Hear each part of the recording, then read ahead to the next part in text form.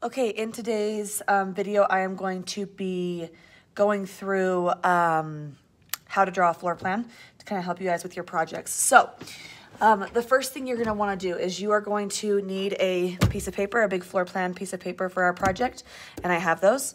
And then you are going to need a pencil, a ruler, a Sharpie, and a Sharpie pen, and then a bottle of whiteout if you make any mistakes. Okay, and I have all those available in class as well. So the next thing you're going to want to do is the biggest thing to remember when drawing on this graph paper is it's kind of hard to see in this video because you're not super close, but they have these little squares and they're about this big, okay? And those are the little squares on your paper and you'll be able to see it when you're looking at your own paper. That counts as 1 square foot. So this is how you're going to be able to draw your floor plan to scale is by realizing that every single blue square on this paper counts as 1 square foot. How you get your total square footage is you times the length by the width. So if I were to draw a room this size,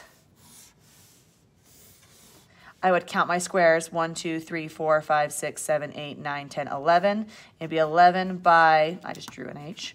It'd be 11 by 1, 2, 3, 4, 5, 6, 7, 8, 9, 10, 11, 12, 13, 14, 15 by 15. And so 11 times 15 is 155, is that right? 165. So 11 times 15 is 165. And so this room right here would be 165 square feet. Okay, so that's the main thing you want to understand when you are drawing your floor plans is how to get the sizing right. The next thing you're going to do is if you're having a hard time with this, you are more than welcome to use a floor plan from like Pinterest or Google or anything like that as reference. That's what I'm going to do in this video today because I want to keep this relatively short. I don't want to design a floor plan from scratch because that would take too long. So I printed out this very, very simple, small 1-bedroom apartment floor plan to kind of go off of. And the nice thing about this floor plan that I chose is that every single room is already pre-measured. And so it tells me this is like 10 by 11. And this one is 19.8 by 11.8, and so I know exactly how big of squares to draw.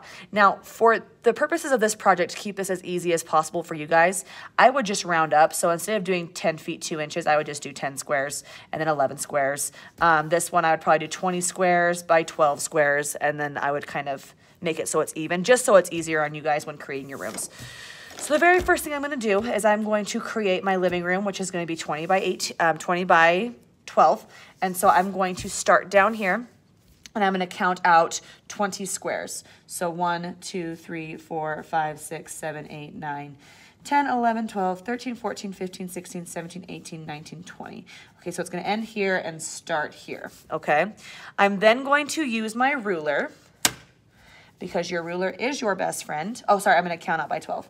I'm going to 1, 2, 3, 4, 5, 6, 7, 8, 9, 10, 11, 12. So it's going to end here. Now, I'm going to use my ruler because even though these have lines on this paper for you to follow, a ruler is still going to be your best option as far as making the straightest, prettiest lines. And I do require very straight, pretty lines for these floor plans. So I'm going to take my ruler and I'm going to draw my first wall across that blue line. Okay, and then I'm going to draw again. Oh, sorry about that. And that's going to be my start of my room, okay? Now I'm going to come over here and I am going to join that together. Okay, and I have my living room started. Then my bedroom is on top of that, and so I'm going to draw that, and this is 10 by 11 or so. And so I'm going to count 1, and it looks like this wall right here is a little bit shorter than this wall, so I'm assuming this one is going to be the 10-footer, and this one's going to be the 11-footer. So I'm going to do 1, 2, 3, 4, 5, 6, 7, 8, 9, 10, and that's the bedroom, and it's going to go across to 11. So 1, 2, 3, 4, 5, 6, 7, 8, 9, 10, 11. So it's going to end here. Yeah, and so I'm going to draw in the bedroom.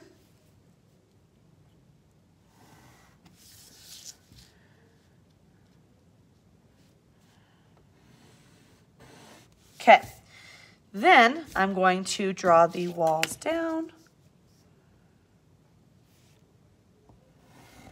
Okay, and that's my bedroom for right now. Then I am going to go ahead and I am going to add in my kitchen, which looks to be about, I'm gonna label these so I don't.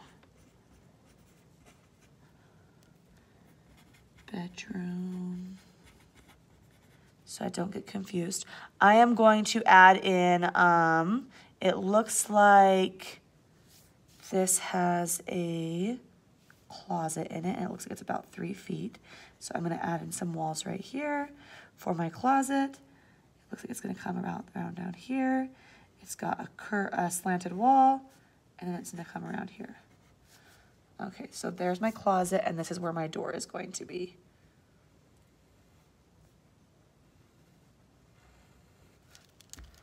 Okay. All right, I'm then going to go in and I am going to add my hallway, which is probably about 3 feet. So 1, 2, 3, yeah, I'm gonna make it a little bit bigger, a little bit wider hallway. I'm gonna do 4 feet. And so there's gonna be my hallway. Okay, and like I said, I'm just using this floor plan as reference. I'm not gonna make it exactly the same if I don't want to. I can do different things. And if you're looking at floor plans as a reference as well, it doesn't mean you have to have it the exact same floor plan that you're looking at. Like you can 100% just use it as a reference. So I have my hallway, and then it looks like I have a really nicely sized bath. And this one, unfortunately, does not have the measurements in there, and I'm not 100% sure why. And so what I'm going to do is I'm just going to kind of guess. It looks like it's a little bit, I can measure with my ruler and see how wide it is on the paper. So my bedroom is about 3.5 inches, and the bathroom is about 3. So I'm just going to honestly do it probably... I feel like I want to make my bedroom a little bit bigger, and I think I want to do that. So I am going to erase where I started right here, and I'm going to make my bedroom actually go to where I drew the hallway, and that's where I'm going to make it end. That's what I'm going to do. Okay. I want a little bit more space. So I'm going to do that. Okay. And then I'm going to make my hallway. Yeah, that to me makes a little bit more sense, and I like the way that looks. Okay, so since the bath and the bedroom on this paper was a little bit close, I'm going to kind of use that as a reference. So I'm going to count 1, 2, 3, 4, 5, 6, 7, 8, 9, 10. I'm going to do about 10, and I'm just going to add it in right here.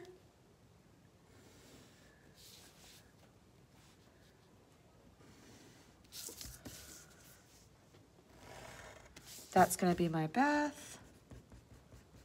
And then I'm going to draw in my kitchen, which is going to go down here.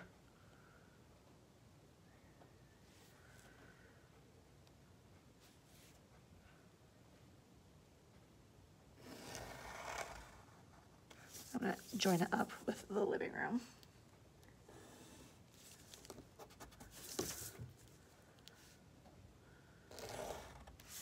Okay.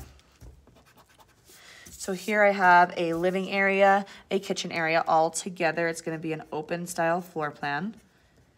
It looks like my entrance is going to be right here.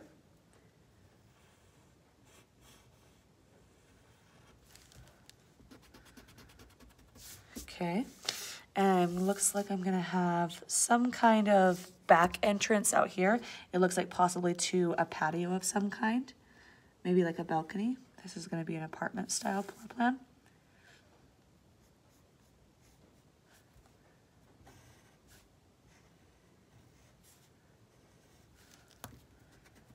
Okay. Now that I have the basic shape drawn, okay, I'm then going to go in and draw the walls. Now, your walls are one half of the width of one of the squares. So what I'm going to do is I'm going to place my ruler in the middle of one of the boxes, and I am going to draw down. Okay, and I like to add corners in. It makes it a little bit easier for me to add them in. So then I'm going to go over here, And I'm gonna draw my wall on this side. I'm gonna do all my exterior walls first. And I'm gonna add my corner.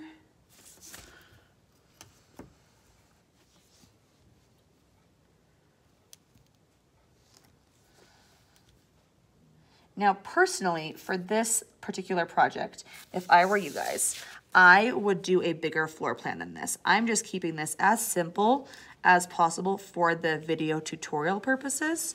But for this project, and that wall's a little bit thick, but that's okay. For this project, I would do a little bit bigger floor plan, challenge yourself a little bit.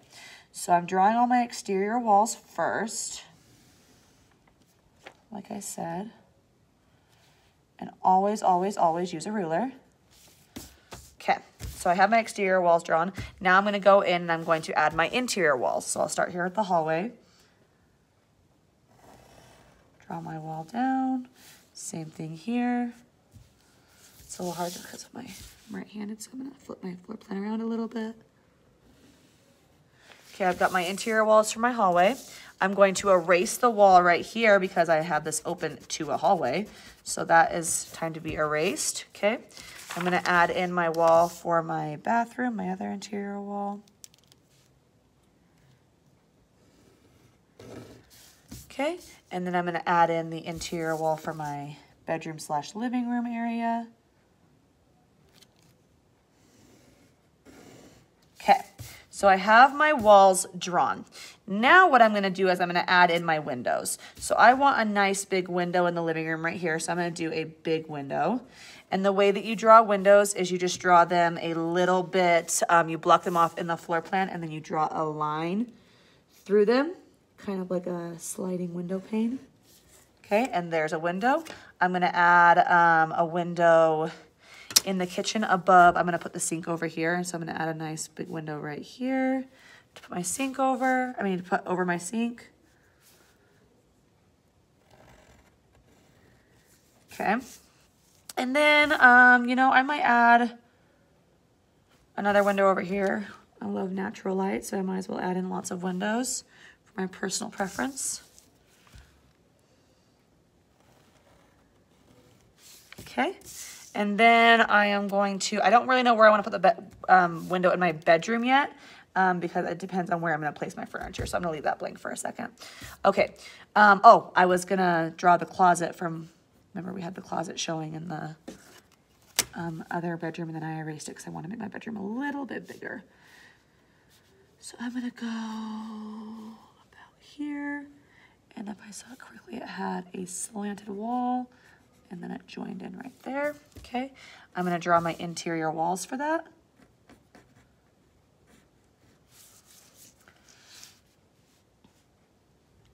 And as you can see, it's starting to kind of come together now.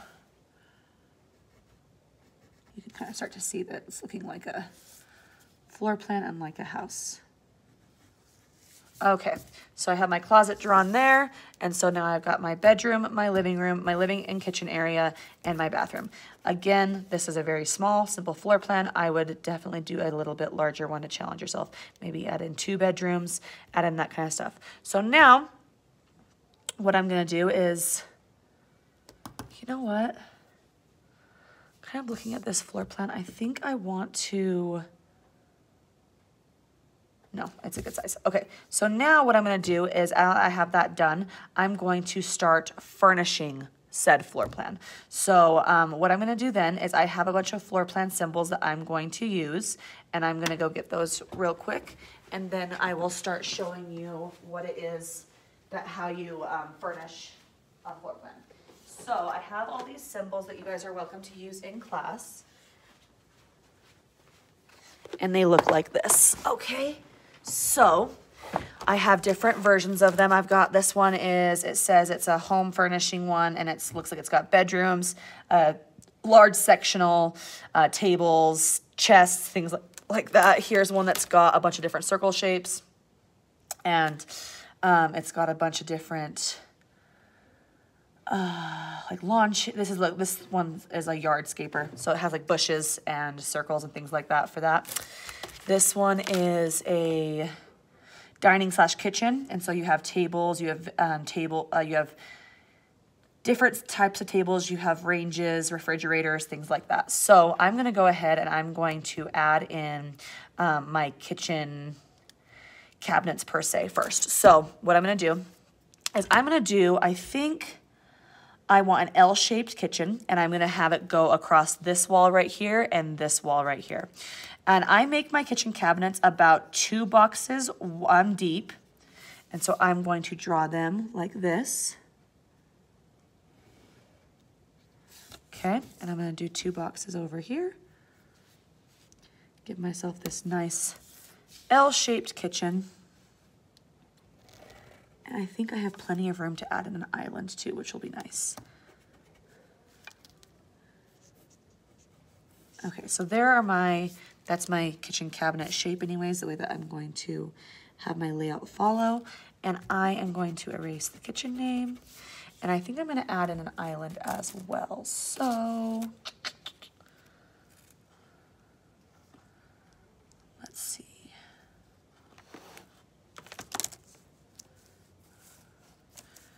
I'm gonna add in my island in here we go. And I'm gonna do an island and I'm gonna make it, you want at least 2 feet of walking space. So I'm gonna start my island here at least.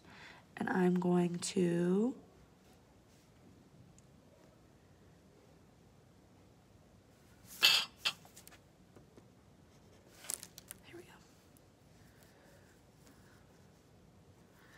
I'm gonna draw my island. And these templates are nice because you can just trace, okay? And so that's gonna be my island right there. And then I'm going to start adding in my appliances like my stove, my sink, things like that. Now I'm gonna have my stove and my refrigerator right here. And if you remember in Interior Design 1, we talked about the work triangle and how you want all your pieces close together. So I am going to draw in, I'm gonna find the refrigerator symbol, which is right here. I'm gonna draw that in. Oh, I'm gonna draw that in. Okay, there's my refrigerator. I'm gonna draw in, you know what? I'm going to give myself a little bit more walking space and I'm gonna change the the placement of that island. I'm then going to draw my stove right here and I am going to do a nice big stove. Okay, and I am going to actually draw a hood over my stove as well because I think those look nice. And so those ones are actually really easy to draw and I can show you that in class. And so I'm gonna draw a oven vent over my stove, give it that look, and then I'm going to draw in my little oven rings, I guess is what you'd call them. And I need to find a really small circle to be able to do that. So I'm gonna use this circle shape right here. I'm going to draw in my oven range. Okay, and I only have to draw the first 2 because the hood is covering the back ones, and so you don't have to worry about that. And then I am going to put my sink right over here. And so I need to find my symbols that say sink. And it just kind of depends on where those are. This is, here's my dining slash kitchen one. Okay. And I don't know if a sink is on this symbol. And to keep this video as brief as possible, I'm just going to draw in my own sink. And so I'm going to draw in a nice big double sink.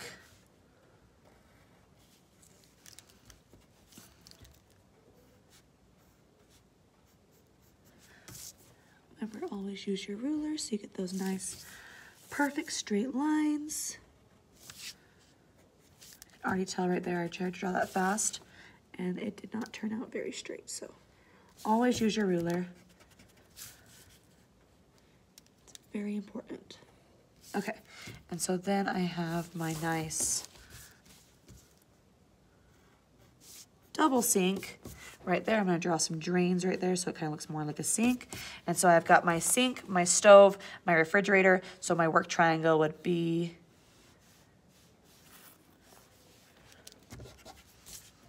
And you do not have to draw your work triangle in. I'm just showing you from Interior Design 1.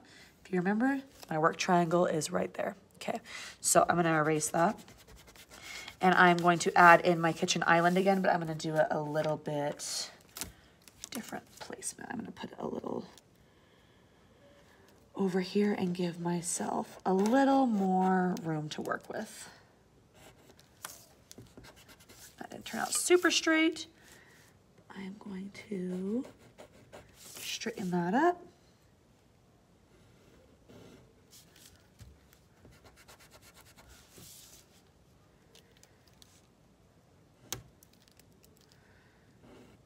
And here is my island. Okay, so now that my kitchen is relatively shaped, I'm gonna move on to the bathroom. Okay, so now I'm going to find my bathroom stencil. Okay, and this one is bedroom, living room, bedroom, living room, bedroom, kitchen, living room. Okay, here we have the bathroom. Okay, so I'm gonna draw in. I did like how in this floor plan it included an area for a laundry room. This is a very small apartment, and so when that is the case and you have a very, very small space, they usually make rooms have dual purposes. So if you look in this floor plan right here that I'm kind of following, you have your stackable washer and dryer right here inside the bathroom, and you also have your bath, place for your water heater, toilet, and sink. And then you also have some closets that I did not include that I would probably go back and kind of reshape if I wanted to. So I'm going to go in and I'm going to add in my bathtub. Sorry, where'd it go?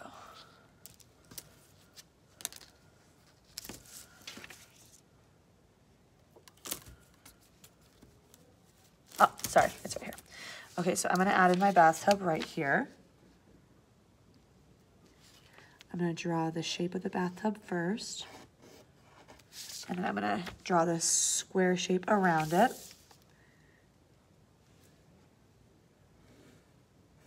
Okay, so my bath is in, okay? I'm then going to add in, I'm gonna reshape this a little bit. I'm gonna put I'm definitely gonna reshape this. I'm gonna put my toilet right here. I think it looks a little bit better right there. So I'm gonna find my toilet symbol.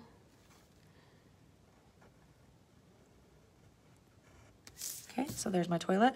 And then I'm gonna put a nice big vanity right here. Okay, and so to do that, I'm just gonna draw a square. A nice big vanity. And I am going to do my sink, which are right here. Okay, and I'm gonna do a cool square looking sink. Okay, so there's my vanity and my sink, and then I'm going to go ahead and I'm gonna make this area my little washer and dryer closet area. And so I'm gonna make a wall right here. And I'm going to add in my washer and dryer, which is right here. It fits perfectly. And now you only have to draw one because I'm doing a stackable washer and dryer. And so they're just on top of each other. And so I would write washer / dryer, so W/D, so that people who are reading this floor plan would understand that you would stack this on top of each other. So then I need to add in a door that looks like I forgot. So I'm gonna go in and I'm going to add a door right here. Now I've drawn enough floor plans that I can draw a door by hand relatively easy. If you are struggling with doors, luckily these floor plans have doors as well that you can do, and they are, let me see if I can find one that has a door symbol.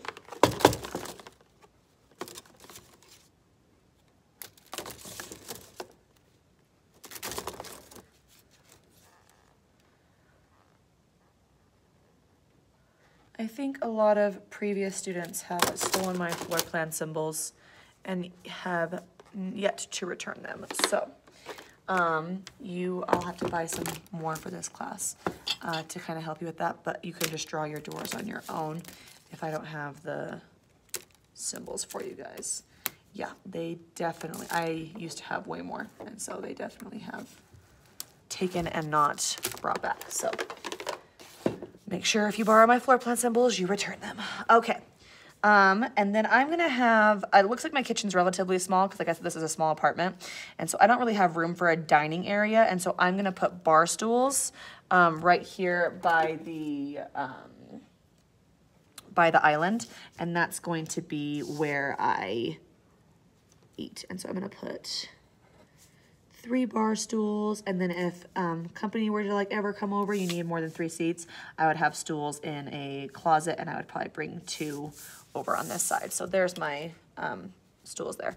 Okay, I'm going to end here. I don't want to do this entire floor plan. It's getting to be quite a long video. So with that being said, I am going to, what you would do next, we're going to pretend this is all completely filled in. You take your ruler, and you are going to make your walls permanent.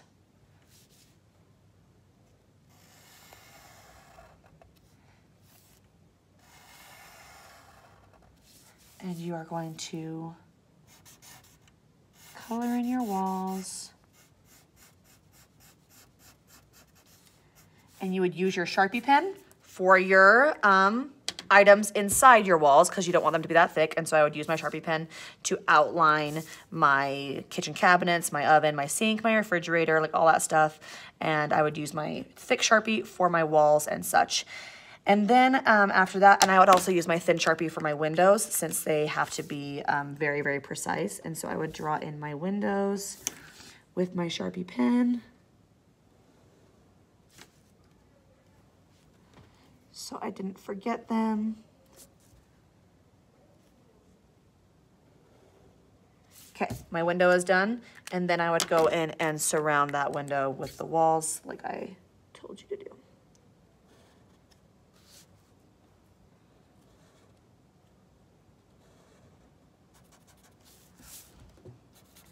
And I would color it. Okay, I would do this with all of my walls. And then I would outline all of my furniture pieces and all of my symbols in Sharpie pen. Once that's completely finished, you are then going to go ahead and color it with colored pencils. And then your floor plan would be finished. We'd cut it out, we'd mount it on colored paper, and so on and so forth. And in this video, I'm not gonna cover any of that because you know how to do that. And yeah, this is your basic video that you can use to help you draw a floor plan.